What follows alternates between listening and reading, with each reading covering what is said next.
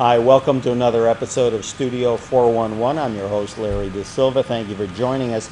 We've got quite a program for you today. We have a lady who has been quoted as being the female Michael Jordan. And believe me, that when I read that and then read into her both professional career and as well as off the field, I certainly remembered her very well from her college days at the University of Tennessee. And I know a lot of you that are women basketball fans, NCAA, WNBA, will remember this young lady. A basketball superstar who is, besides having the world, you might say, almost on a little silver platter, as I've said with other guests we've had on, sometimes not all is perfect in the world, you know, and she has battled mental illness in her life, and now is trying to educate and also enlighten people to better understand mental illness, and while at the same time traveling to her own recovery. And we welcome Ms. Chamique Holdsclaw. Chamique, thank you for joining us. How are you? Oh, I'm doing well. Thanks for having me, Larry. I appreciate it. And you know, I was looking at some notes the other day, and I'm thinking to myself, I think that you were the cog, you as well as Coach Summit, that was the thorn in the University of Connecticut, because your 3 NCAA championships, didn't that come after the Rebecca Lobo, Jen Rosati one in '95? Oh, definitely. You know the UConn, Tennessee, you know how it goes. It was UConn, then it was the Holdsclaw Ketchum's era, then it was the Diana Taurasi's era, and then it went back to Candace Parker. We just keep flip-flopping. They had a few, well, lean years, in the sense that, you know, nowadays people don't understand. You don't get to the you know, to the big dance every year, but here, you know, in this part of the country, and I'm sure even down in Tennessee and during the years you were there and afterwards, it's like, oh my God, that's, you know, like, you know, something catastrophic has happened, you know, but you guys, you know, 3 in a row, and now were you the first women's basketball team to pull the trifecta? Oh yeah, the 3 in a row. We're the only. We're the only team. I think the University of Tennessee, and maybe UConn. UConn, I think, has actually done it since then as well. Okay. Yeah, but right. they actually went. I'm trying to remember. I thought it was during the Renee Montgomery years. This would have been way after when you were already in the WNBA. Okay.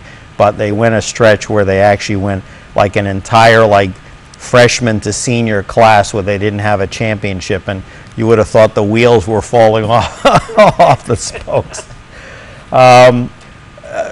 Born in Queens, New York. Again, that's something I didn't know. We were talking off air a little bit. You try to get back to the area now and again. You were a high school basketball star at Christ the King High School. Yes, in Middle Village. Yeah. Offhand, I know I looked up. I thought Lou Alcindor, later Kareem Abdul, was from Christ the King, but he went to a Catholic school called Power. Back in the day, yeah. But any other notables that you recall from Christ the King? Well, back in the day, we had Derek Phelps and Brian Reeves at the University of North Carolina. First-round pick Khalid Reeves. We had Jason Williams that played for the New York Nets. He played there. We had Lamar Odom, Eric Barkley, who was also a first-rounder, and Speedy Claxton, who was another first-rounder. So we've had a lot of great male players. On the female side, we've had 3 #1 draft picks, myself, Sue Bird, and Tina Charles. And I know from the teams that I played on at Christ the King, we talk about 12 young ladies on a team, at least 10 or 11 of them are walking away with college scholarships. So they're getting it done on and off the court. I was going to say, Sue Bird and Tina Charles, I know you probably played against Sue Bird. I'm not sure Tina Charles was in the league at that point you got out, but again, that's probably where I had heard the you know, the high school from was from that point there. A couple of UConn alums there. You played a total of what? Parts of almost 10 years in the league, correct? I played 11 years in Europe. So you know, I've journeyed the world and had a great experience. And now also one thing I forgot to tell the viewers too, Yeah, very impressive indeed. 2000 in Sydney. Who was the coach on that team that year? It was Nell Fortner. She had us the whole year. She did a tremendous job on making the team gel, all the different personalities, and we just went out there and competed. It was unreal. I mean, just to see all those people packing a stadium, cheering on women's basketball, and just to see how the divide is. You have China in this section, America here, but everybody's just rooting. It was surreal. You find that from your experience then, and perhaps you've kept up a little bit with it as far as the box score, has the what's the word I'm looking for? The talent elevated itself worldwide to perhaps the divide between how a lot of times the U.S. would just roll in like the dream team of the men's in '92. They just roll in and just basically barely show up, and there's no competition. I mean, do you find that the competition factor is really improved throughout the other countries? Oh yeah, it has improved. Well, first of all, you have to think of it's improved because a lot of us Americans, we go over there.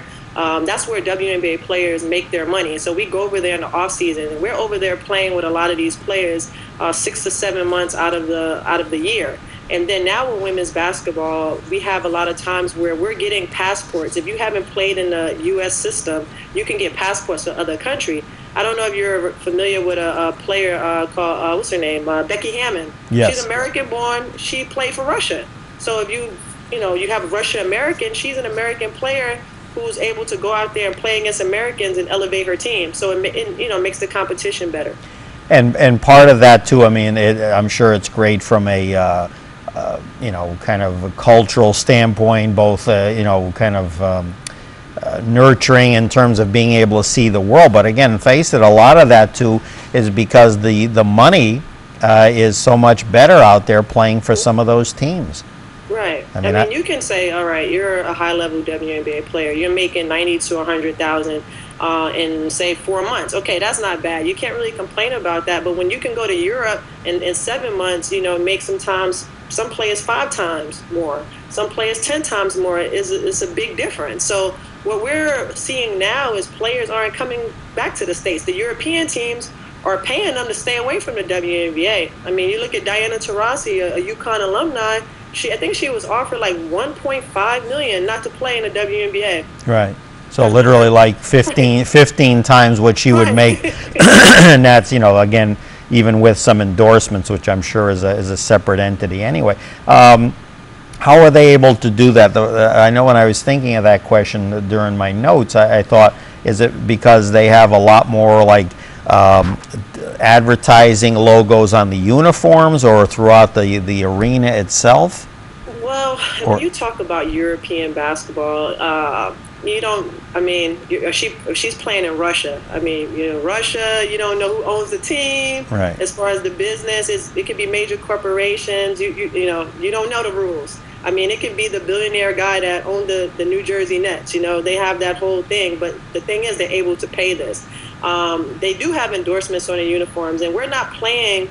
The Russian arenas aren't small arenas. They have arenas that seat 20,000 people, and they're packed. So it's a big fanfare. Yeah. Whereas just as a comparison, I don't have the exact figure, but the one here in Connecticut where the Connecticut Sun play, I would say max 10, 11,000. I don't even know, might even be 8,000. So again, there's a big difference there. And to be honest with you too, sometimes the support level is not the same. Whereas there, both with men and women and so many of the sports, and even in some of the third world countries, I hear, India now is trying to get a team, and China, of course, you see some of the male athletes that have come out of there. I haven't seen any females yet. Any that you know of, or they had one early on in the WNBA. She was like 6'9", Haisha.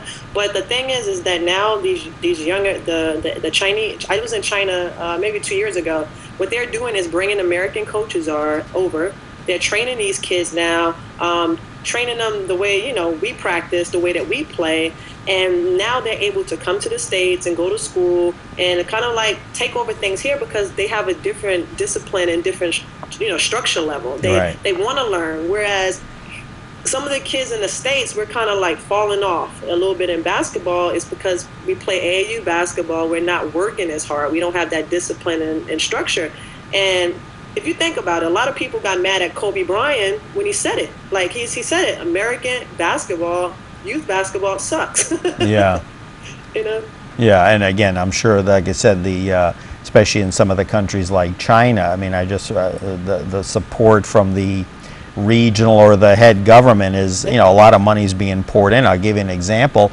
I just read a story the other day where in China, they are importing even some coaches, not necessarily on the pro level, but coaches, people that they respect or that are willing to come over there, because they want all of a sudden compete for the gold medal in soccer, and it's almost kind of laughable at first, because soccer, just like basketball, you just don't get it just because you got an American coach doesn't mean, oh well, we're gonna turn it around like that. And whoever the head government is out there wants to have a team that's gold medal ready by the time the Olympics or whatever is going to be in or near Beijing, and or even the World Cup, I think, that as well.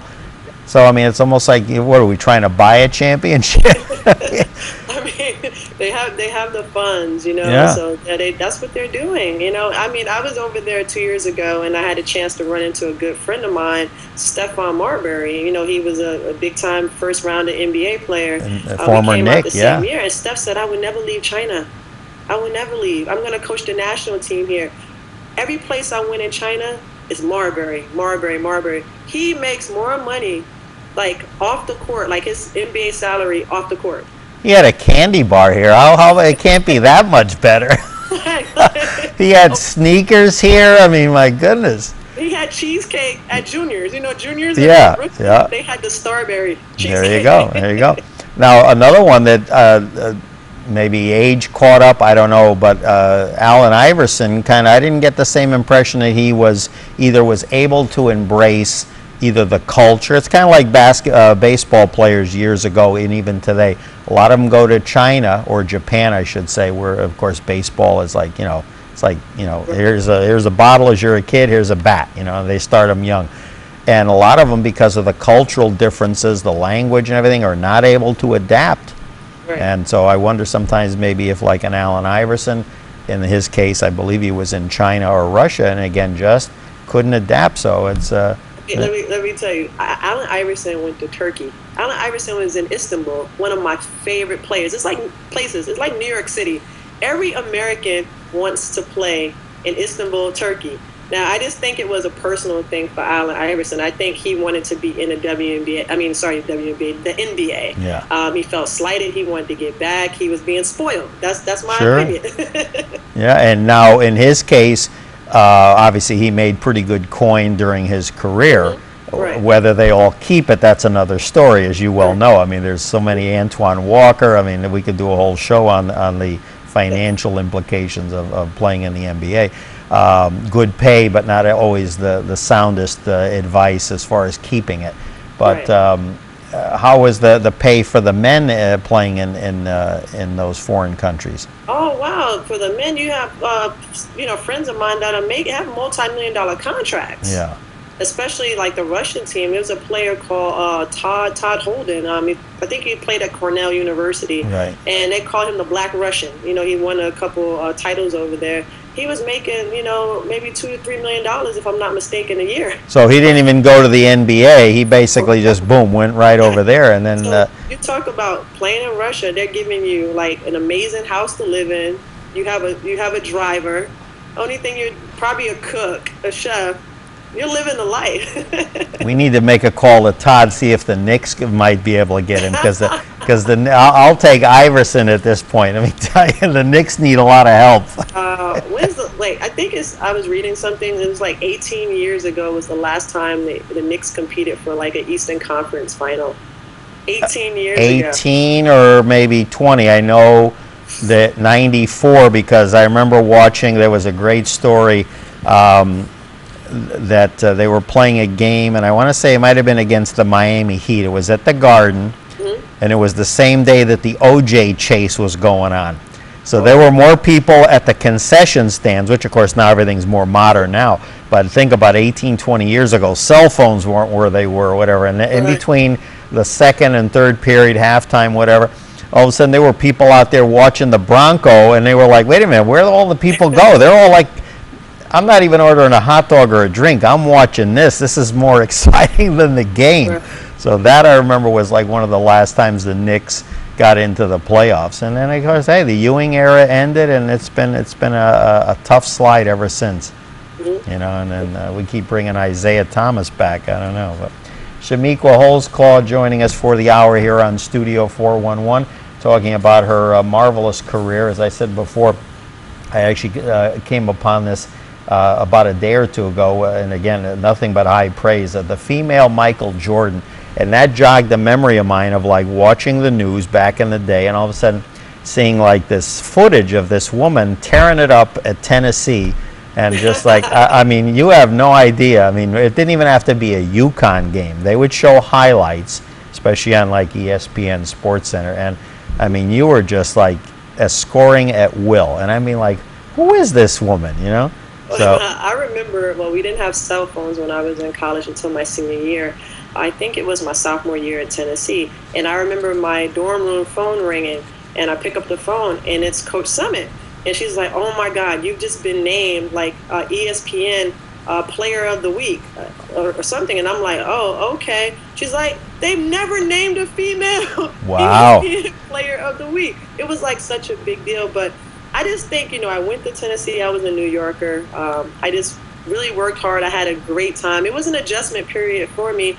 But it's sometimes it just felt like so surreal, like, I mean, unreal. It was like unreal. Like, we had so much success. It was like I was just in a daze. Yeah, but I'll tell you, kudos to you, young lady, because she might have been in a daze out on I don't know, off the court, but not for long, because again, you're also a member of Alpha Kappa Alpha sorority, and again, so obviously, you know, you must have been doing quite well in college, and again, picked as one of the 5 greatest players in the SEC of the past 25 years. This I did not see, and it probably is coming up very shortly. Are you eligible for the Hall of Fame yet? Is that take? I have. I think you have to have retired for 5 years. Okay. And I have retired for 5 years, but still, I'm too young. They'll probably get me when I'm in my 40s. I know Rebecca Lobo, who I believe is like in her early 40s. She got in a couple of years ago, and again, another outstanding player. Now, did you ever play against her? Either in the you missed her in the college by a year, correct? Yes, but I played against her in the WNBA. When she was either with the Liberty or maybe late, she came to the Connecticut. She was with the Liberty. She was with a team in Houston too, but that was at that point. That was at the end. Yeah, she had a lot of injuries. I came when she was in New York still. Yeah, the Liberty. Yeah, and you know, it's funny. I thought of the upcoming interview when I saw Katie Douglas, who you either played with or against at various points. She just announced her retirement, and you're starting to see, okay, you know, again, it's like any sport. The, you know, older guard moves out, and then there's, especially in sports, I mean, you see it even in football, basketball. There's only so many slots, and let me tell you, you got people leaving after their, you know, freshman year, junior year. That, you know, it's crazy. You know, I mean, going back to even we talked, it might have been off air about Manu Bol, who I got to meet when he was at the University of Bridgeport. Of course, had a outstanding pro career NBA, tremendous blocker. He was from Sudan, I believe. Yeah. 7'7", 7'6", some crazy height, and now for some reason, I don't know. I thought you were taller. You're taller than me. You're 6'2", correct? Yes. You haven't gotten to the point like I am where you start to shrink. Yeah, you know, someday you'll be at an old timers game. Hey, she used to be. She looks like she's about 5'10" now. But anyway. I know, you started to shrink. Yeah, exactly. Yeah, unless you do like Arnold and get those lifts in your shoes, and he always looks like Atlas. Some of your career highlights for the viewers: WNBA Rookie of the Year, 1999. 6-time WNBA All-Star, 2-time WNBA Rebounding Champion, Scoring Champion, Sullivan Award, 2-time Naismith Award, that would have been during your college years, And again, as I said, Olympic gold medalist. I think that's a first for us. We've talked about a few gold medalists, but this is the first one here on Studio 411. Now, you are in your late 30s now. Ever entertain the chance of maybe making another comeback, or no? I kind of thought about it. It's crossed my mind to walk away from the game on my own accord. The reason I left the game of basketball was because I had tore my Achilles. Okay. And as I was rehabbing to get back, I tore it again. So I was kind of like deflated emotionally. But, I work out every day. My body feels good. So I've thought about it in my head. And my friends are like, I think you should do it. Even if it's for a half a season, I think, the game owes you this. So, I can still play, but I need to make a decision quickly. let me give you a little piece of advice. You better call the Connecticut Sun right away. Was it Ann Donovan? They've got, and especially with Katie Douglas retiring now, they've got a couple of injuries. I thought when Katie Douglas was playing for the Connecticut Sun, I thought she was with the Indiana Fever. No, but I thought she was with them, went to the Fever, and then she was going to play with them again, I believe, and then she injuries again took their toll, and she announced her retirement. Oh, yeah, okay, I had no idea. Oh yeah, no, she was outstanding. But so they have one other player who's out for the year with some major injury. So I'm telling you, didn't hear it from me, but I think you need to make a phone call after this interview. So right. Tell me now a little bit about your upbringing. We talked about, again, growing up in Queens. You mentioned to me off air, your mom, as I assume always, is a big part of your life. Equally, grandmother was a major influence on your life. So tell me a little bit about your upbringing. Well, my grandmother actually raised me from age and struggled with alcoholism. So I went to go live with my grandmother, and I was saying, my parents always loved me, but they were just battling their own demons. And so my grandmother, she's the person in my life that taught me that discipline, that structure, and what it was to, be stable and stay focused. So without her, I don't know where I would be on the face of the earth, because I was traumatized. Imagine being, I was like oh, I'm so sorry. Oh, you said the magic word, traumatized. There we go. You win the, do we have a prize for Chamique? I don't know what's going on. I'm so sorry. Imagine being... That's okay. We had a fax machine go off one time with another guest, so, business calls, you know what I'm saying? But sorry. Go ahead. I have this new Apple Watch, and that's what happened. But, I was taken away from my parents during an incident by the state. And so my grandmother had to raise me. And it was tough. It was traumatic. I had, the depression, the temper tantrums, and my grandmother really helped me, heal during that time. I hear you. Yeah. And then at one point, I believe it was during your already WNBA career, then your grandma passed, correct? Yes. So that was a big jolt for you. Well, in 2002, it's just like my life just changed. I left my grandmother's protective environment, to go to Coach Summit, and I just was used to that structure and discipline. Imagine being like the face of women's basketball, and the way DC embraced me. My face is everywhere, billboards. The fanfare is ridiculous, and I'm trying to deal with that, and just get acclimated. And next thing you know, like it was like a rug was slipped from under my feet, and I didn't recover. I really sunk into like a really deep depression, and it really affected my life. In those days, 99 through 2004, so at that period, you mentioned DC, you were playing for the Washington Mystics of the WNBA. Again, it's kind of funny. I see it even with some of the players that have played, for instance, for Coach Oriem at UConn. Again, like Coach Summit, very structured, very, this is how we do things, whatever. When you get to all of a sudden the pros, a lot of them don't necessarily have the same type of success, or because obviously it's a team game, not an individual game. And even you yourself now, correct me if I'm wrong, you were not part of a WNBA championship during your times, correct? It's very tough, because if you're used to, like, we play for such dominant coaches, you know, Geno's and the Pats, and they control their environments. You know, they implement that structure.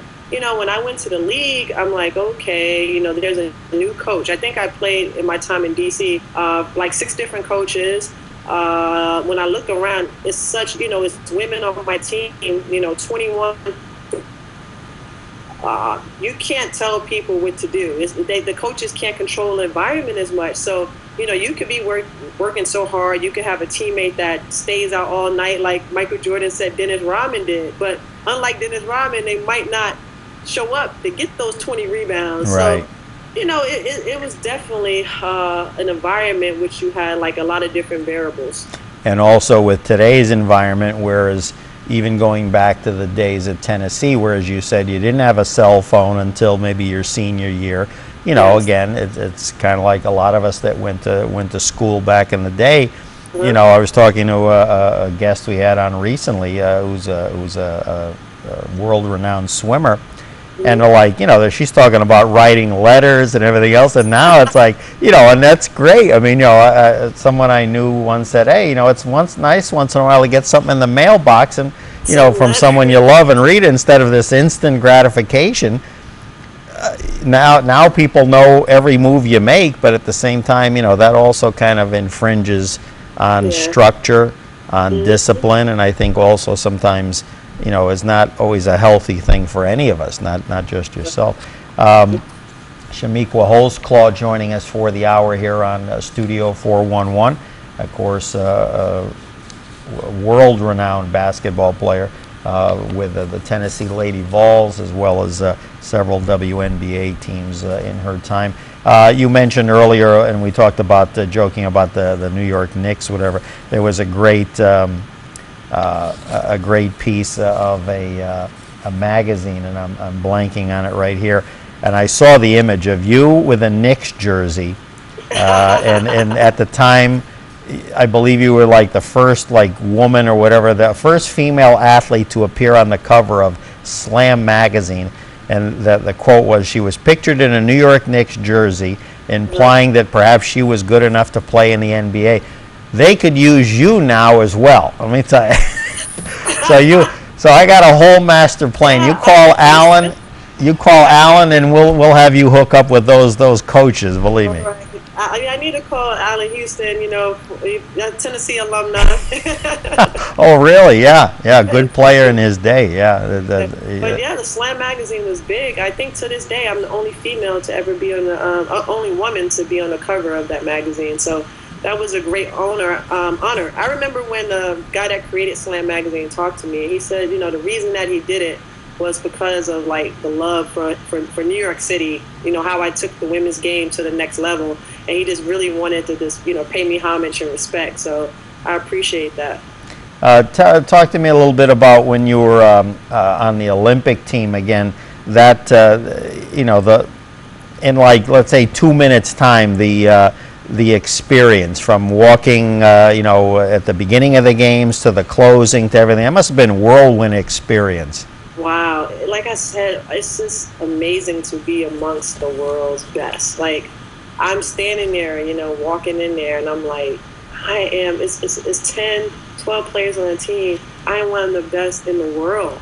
Like, all your hard work has paid off. And it was amazing. I was just glad my grandmother could be there, my mom. You work so hard as a kid, and those are things you like to dream about.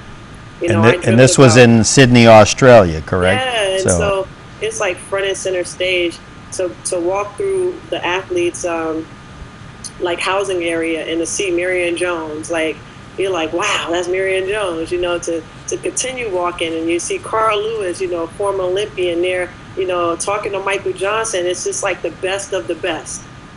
Oh yeah, that you're naming a who's who of people. Anyone who doesn't know those folks, believe me, must have been born like about 8 years ago. You know, it's and even then, you know, from a historical standpoint, you know, what people should keep up with that kind of stuff. I wanted to mention too, Chamique wrote her autobiography, and I'm sure there'll be more chapters forthcoming in another book, Breaking Through, Beating the Odds. shot after shot. And again, that talks about, again, some of the depression issues that you suffered during your professional basketball career. Was that something, again, you had alluded to that during the structured years in college, did you, like, ever looking back say, well, you know what, I might have had symptoms, again, because, again, I think with each person it's different, you know, as far as how it manifests itself? Well, for me, it's been a lifetime battle with it. I actually experienced it as a kid, and my grandmother, what she did was she sent me, I was really struggling around the time my parents left the household. I was struggling, and so my grandmother sent me to a counselor who said, you know, I was really suffering from depression. I went to Alateen at the time for kids that are dealing with struggle with alcohol. Like, my grandmother really tried to, I mean, I can't say try, she really did give me that support around me. But the thing is, you know, when you're good at something, like I was good at sports, so I was always gone. It was something that I just swept under the rug because it was like, I have AAU, I have this, I look happy, I'm doing these things. But what I started to realize is like, okay, I'm having all this success, I'm a good student, but sometimes when I'm by myself, like I have these thoughts or I'm suffering in silence, but I felt like I couldn't tell anyone because I was going to be deemed, you know, like the people say, crazy, or people were going to think I was like weak. So I never really said anything about it. And I remember experiencing it in college. I actually called Coach Summit and we met outside her office. And I said, Coach, like all these amazing things are happening in my life, but it's just like, I just feel like really down. Like I don't know, and it overpowers me. And I remember her saying, Chamique, you just have to try to do things that make you happy. So I started seeing a sports psychologist in college. But hey, you know what? Again, we're winning championships. We got a game the next day. I got to get 20 points and 10 rebounds. Again, I start sweeping, and that was like what I did. Like I became a people pleaser. I can't let anyone know my little secret. Right. So let me continue to push it under the rug. And what happened is like it finally came to a head, and I couldn't control it anymore. And I found myself in DC, like, you know, I had like a mental breakdown, and it was probably one of the worst experiences of my life. But still, during that, I got the help that I needed, but I was just like so embarrassed. You know, you just don't understand. It overtakes your body, and when you don't want to talk about it or you feel like you can't, it's really like you're living, you're I don't want to say sweeping it, but you're just suffering in silence. That's what it is. Right. Well, again, we certainly, during the course of this interview, we appreciate you, you know, touching upon it, because again, as I'm sure you would agree, every case is different, every person is different. I think we've all had, you know, our demons, our battles, especially when it comes to, you know, depression or funks, if you want to call it. And again, you know, I think it's important to, you know, to obviously seek help. And in recent years now, you have founded the Chamique Holdsclaw Foundation, which again promotes mental health while educating and training individuals, based out of Atlanta, Georgia. Now, is that your home base pretty much now?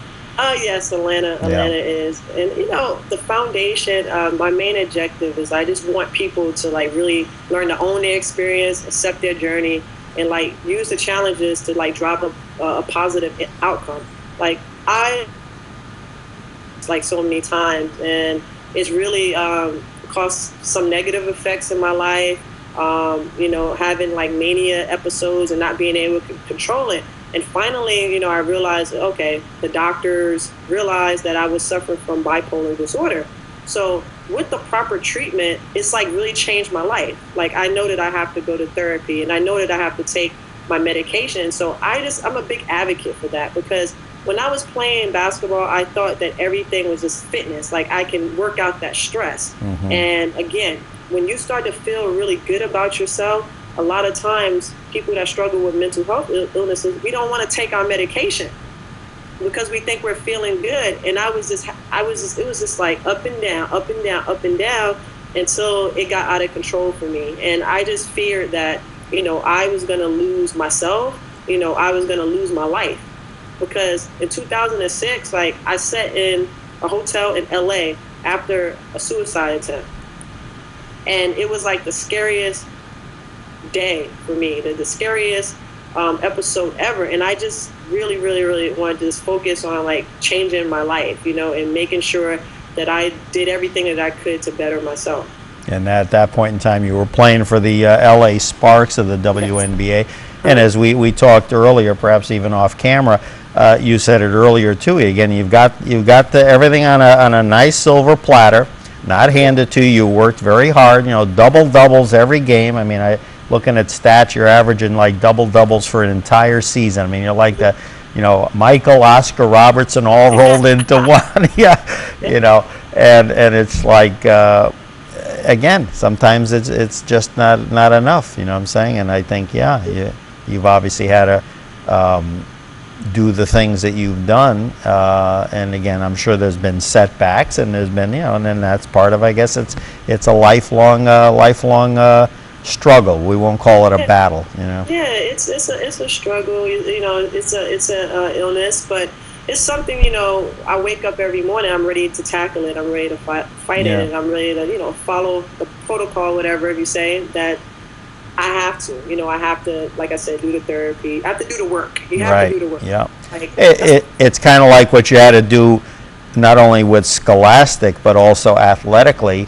I'm sure Coach would, any of the coaches, Summit, you know, John Wooden, anybody, past, present, and future, you have to, you hit it on the nail on the head, in my opinion. You have to do the work, whether it's schoolwork, physical, mental preparation for a game, as well as, you know, outside of the game as well. Yes, we all do. It's funny, like, you know, my friends always tell me, oh my God, you're such a strong person. You're so that's the only way that I know. Like, nothing's going to take me down. Like, okay, I'm hitting the ground. I got to bounce back up. You got to keep pushing forth. And, you know, that's the message that I want everybody to know. I know it's hard. Like, I talked to a lot of vets, and this guy once, and it was actually in a documentary that was released about me. He said, you know, I came back and I was so down. I put that 45 to my head, and I wanted to take my life. And I'm like, you know, I think that I have problems. People have it worse. And I gave him a hug, and I'm like, you know, that's the kind of conversations that we have to have. We have to share so that we can all, you know, share our voice to help, you know, eliminate the stigma associated with this mental health thing. Sure. Here's a stat I just learned. Again, an incredible stat. I think 1 out of every 10 not active veteran that was in any wars, even those that are going back to World War II, but obviously Korea, Vietnam, any of the other conflicts, 1 out of 10 homeless in this country, which is, you know, just so again, and then you factor that into the equation with everything going on, and you got, you know, PTSD and all these other things that back in the day no one, you know, we wondered why you always hear stories about, oh, well, you know, this World War II veteran or Vietnam veteran, yeah, they never really talked much about it. Well, first of all, who can blame them, like the gentleman you spoke of, but then some of them were able to just kind of minimize it and conduct day-to-day lives. How many are not? And then on top of it, are living, you know, like day-to-day or you know, without a roof over their head. So, as you said, yeah, you know, and again, your slogan and core initiative with the foundation is, quote, mentally driven, which aims to inspire those suffering from or supporting those with mental health obstacles to own their experience, accept their journey, and use the challenges to drive a positive outcome.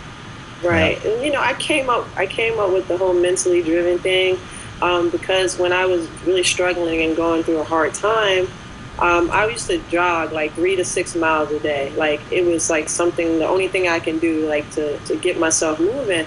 And I would say to myself, like, I gotta stay mentally driven. I gotta stay mentally driven. And that's how I came up with that slogan. You know, you gotta stay the course. You gotta push forth. And that's what I tell the kids when we have the clinics or the camps. It's like, everybody's like, you know, you're running around. What's mentally driven? What's mentally driven? No matter what you do, whether it's schoolwork, whether it's, you know, dealing with adversity, you have to just focus in and lock in and just continue to move forward.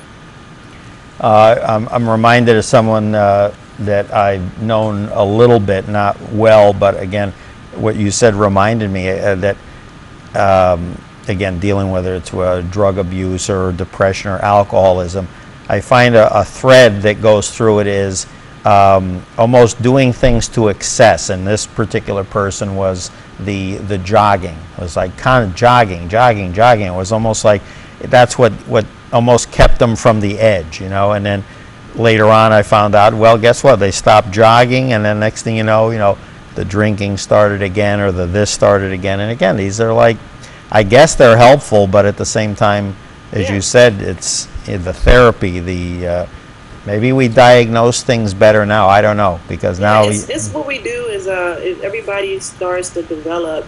If you're not learning good coping mechanisms, you start to develop bad ones. Like there was time when I was trying to deal and cope when I couldn't. I started like drinking a little bit more. I wasn't a big drinker, but so I'm starting to have like a couple of drinks a night to kind of ease things. Some people move on to harder stuff, drugs, and it just spirals out of control. So, everybody's trying to get that release. Yeah. Just to touch on her for a moment, how have you kept in touch as best given the situation with Coach Summit and her family? Oh, definitely. Coach Summit is like one of my family members. I love her to death. She's been an important part of my life, and it's been really hard for me to see her deal with her own battle. It's something that you just don't expect. A person of her caliber is such a strong mind, strong will, who's given us so many, to have to deal with dementia and Alzheimer's. It's like her and Dean Smith, like two of the greatest basketball minds, Sure. just sort of just losing it. Yeah. It's really been hard for the Lady Vol family and just people around the world. I mean, she is women's basketball. Like, Gino's done a great job, but Coach Summit, Pat Summit built this. She built this. I just felt the roof shake. Look. No, I mean, I give Gino his credit. He's an amazing coach, but if you look at the history of the game, Pat Summit fought for women. She's the push for women to get. A lot of change came about, so she broke the ground. Yeah, some great coaches. I'm sure you could enlighten me even further, but a couple that come to mind. C. Vivian Stringer, been coaching for years. The woman, I know she was coaching back when you were at Tennessee.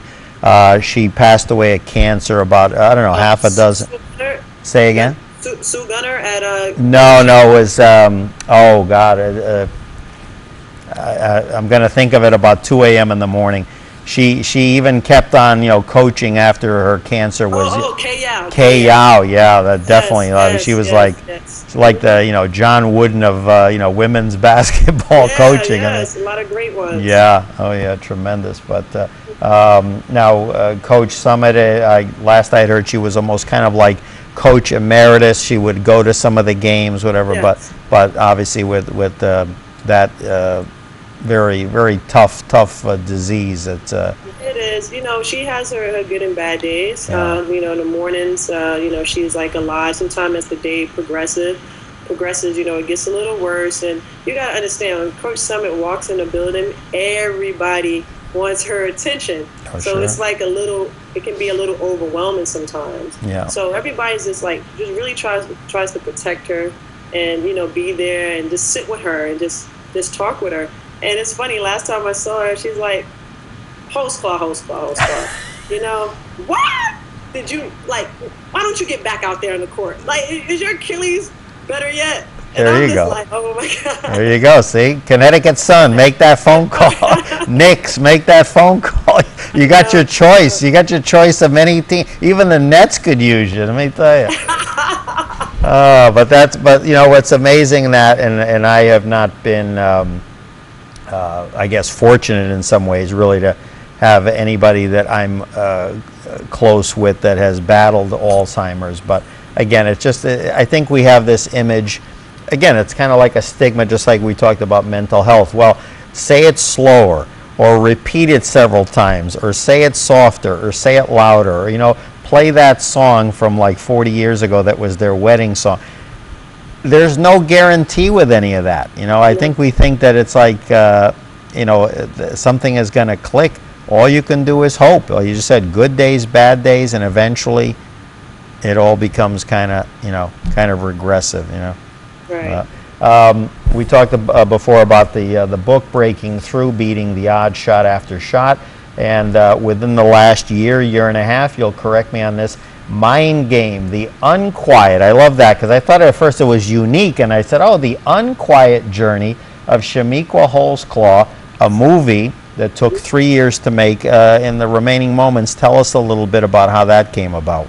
Well, I was contacted by Rick Goldsmith, who is the best friend of my agent, and Rick is a filmmaker out of Berkeley, California. He's been Academy Award nominated and really makes social conscious films. And he just read my story in the New York Times while he was searching. He reads the New York Times every day, searching for his next story, and he fell upon mine and just thought it was really interesting, and met with me and said, hey, you know what, after meeting with you, reading about you, I have to do this documentary on you.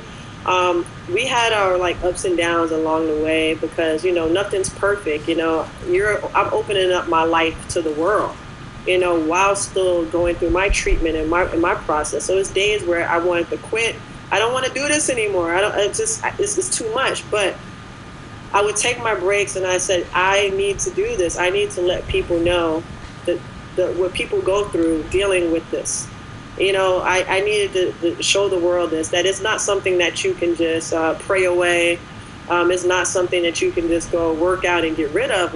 You have to really formulate a game plan, like we talked about earlier. And it's unbelievable. It really takes you on a great journey. I think it gives people a lot of insight.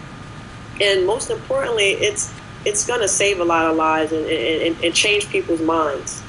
There you go. And as you said, it took 3 years to make for Yes. all the reasons and then some. So again, I know I'm going to look for that. That's great to hear. And again, what's going on with the foundation? I know you have a lot of events that go on and constantly trying to make a difference. Right now, it's a lot of great things happening because of the film, and we're just trying to get, it's fairly new, so just trying to get a better structure and restructure things so that we're able to give more to people.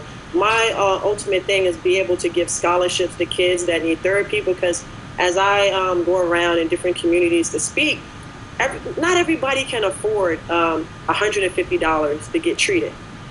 Not everybody can afford at times $50. So it's hey, can I raise money to help these families out? And that's just my main goal, and to supply camps. I love sports. Basketball is has been my bread and butter. What I want to do is combine basketball to bring them in with life skills. Right. So we got to start young. We have to change the way these kids think, but we got to start with the grassroots. Yeah.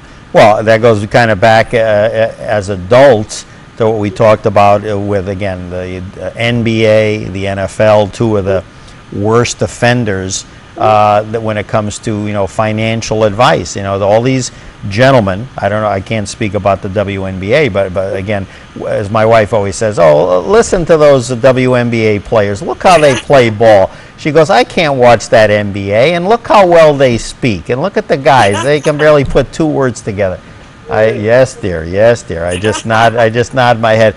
But I get where she's coming from, but with the NBA rather, and the NFL, like what you're talking about is, again, at the high school level for anybody, at the college level, but certainly for these athletes, how to manage their money and also their life. It has to start when they're young. I mean, I think every high school, I'm going to say high school, really should have a program in place to take these kids through financial literacy, dealing with stress, because like you mentioned earlier, we live in that, these kids want that quick fix. Right. They're not used to rolling up the sleeves and working hard. We're a part of that generation where everybody gets a trophy on the team. Participation. Oh, exactly, yes, yeah. No child left behind. When I played, when you walk away with that trophy, it's because you were the best player. You right. were first, second, or third. Or the other one is not only the trophies for everybody, but have you ever heard this one? The kid might pick a toothpick off the ground. Good job. You know. Oh, yes. Good job. I mean, like, wait a minute, did we find a cure for a disease? I mean, that's great that you did that, but let's not, you know, coddle. And I know I'll get in trouble for this, but it's like, you know, like you said it, and I'm glad that you say it. It says, you know, rewarding is great, but let's you know, it's kind of like the no child left behind. I don't want to see anybody left behind, but let's not, you know, if you've got like an A student, and some people like me, for a lot of reasons, I was probably a C+ student, you know what I'm saying, B- if I was lucky. Why? Because maybe I didn't know how to apply myself, but at the same time, let's not drag everybody else behind me, because we got to wait for this kid to catch up. Sometimes it's not happening. I'm still waiting to catch up. Right. Oh, you know, I was the same way, but that's something that really has to change. And, you know, we can change that if we just, I mean, it's like the parents and the teachers, everybody coming together. So, you know, hopefully we start seeing some changes, because now, boy, these kids are spoiled. I mean, they walk in the gym, I'm like, oh my God, they're going to be great players. They have the headphones, the sleeves, the $150, $200 pair of shoes, and can't play a lick. And tell me they're not dribbling and texting with the other hand. Oh, yeah, I've seen that. Well, the best one is a show I was watching where they were so bored that two of them were standing next to each other and they're texting each other the alphabet. I'm like, you know what? Oh, I'm having flashbacks to my old man. He's like, woo, boom. Down for the count. But of course, you know, anyway. Chamique Holdsclaw joining us for a few more minutes here on Studio 411, a basketball superstar to the nth degree, who's been kind enough to share the stigma that she has gone through and continues to battle successfully regarding mental illness, at the same time doing what she can to educate and enlighten folks. It's amazing that, as we talked earlier, we're in the 21st century, and you would think we were in the 18th century, that it's still a stigma, as you said earlier. Sweep it under the rug, don't talk about it, you know, don't you know, it's going to do this, going to do that. It's just crazy, you know, that people still feel that way on so many levels. It's you know, a lot of it is you know, it starts with our athletes too, especially our male athletes. You know, it's just like they're tough, they're strong, and I think now you're starting to see, like, you know, you have Brandon Marshall speak up and say that he was struggling, and, you know, some others, and now you see people, wow, you know, other men coming forth and saying, hey, you know, I'm struggling with this illness. You know, I think it takes this, honestly, like the celebrities, more celebrities, like, are coming out and saying this. And so these are people that the kids look up to. So I know, like, a lot of organizations, like the International Bipolar organizations, which I just got an award with, like, their whole theme is always athletes, because those are the athletes are the ones that are bringing people, like, to the table and helping people, like, understand what it's going through. Because if you see these guys, they're out in the field, all right? They're just, like, crushing people, like, dunking people. You gotta think, like, something up here sometime with the concussions, like, something is going on up there. Like, exactly. It is. Chamique, give us the website where folks, as well as myself, can become further enlightened. Oh yeah, it's well, it's my name, Chamique Holdsclaw, at foundation.org. Very good. And again, just a wealth of information. I can't thank you enough. Gracious that you were to have us join, or have you join us for the hour. Again, the movie Mind Game, The Unquiet Journey of Chamique Holdsclaw, the book Breaking Through, Beating the Odds Shot After Shot, Chamique Holdsclaw Foundation. We're out of time. Chamique, thanks, and we'll be in touch soon. You take care. You stick with us, and we'll see you next time on another edition of Studio 411. Bye for now.